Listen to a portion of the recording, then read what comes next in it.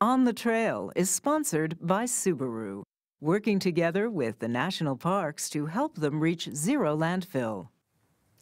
Glacier National Park in Montana has a name to live up to, but it's a name that seems to be living on borrowed time, as Conor Knighton discovered on the trail.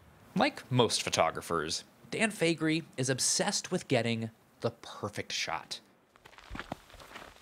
We'll have hiked around 12 miles together, up steep mountain passes, across icy streams, all to photograph a small slice of Montana's Glacier National Park. Visitors take snapshots of the views, but when Faegre looks through his lens, he sees something different. He's trying to take a picture of what isn't there, the tons and tons of ice that have disappeared. Oh my gosh, none of that's there. None of that's there, so look. Faegre is an ecologist with the U.S. Geological Survey. So in 1938 then, the glacier filled this entire basin. Using material from the park's archives, the USGS has been re-photographing old black and white images.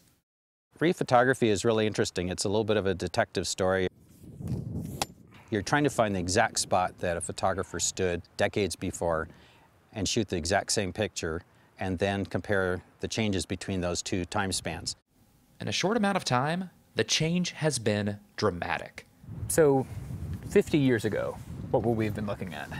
Well, 50 years ago, we would have been under ice right now. Oh, really? Right here? Right here. We would have been under a lot of ice. The sign says Glacier National Park, but some models have suggested that these Montana mountains will lose most, if not all, of their glaciers by 2030. Soon, there won't be any ice left to photograph. You know, like a lot of people, I really like the glaciers in Glacier Park. And while I'll be sad to see them go personally, I think my role as a scientist is to make sure that everybody understands the pace at which they're disappearing and the reasons for that, so that, again, better decisions could be made societally. The reason, scientists explain, is climate change. The planet is heating up. Park Service Director John Jarvis has said that climate change is fundamentally the greatest threat to the integrity of our national parks that we've ever experienced. Visiting the parks this year, I've experienced it firsthand. At Kenai Fjords in Alaska, the massive glaciers will survive longer than those in Montana, but they're still shrinking. Walking into the park, there are signs where there was once ice.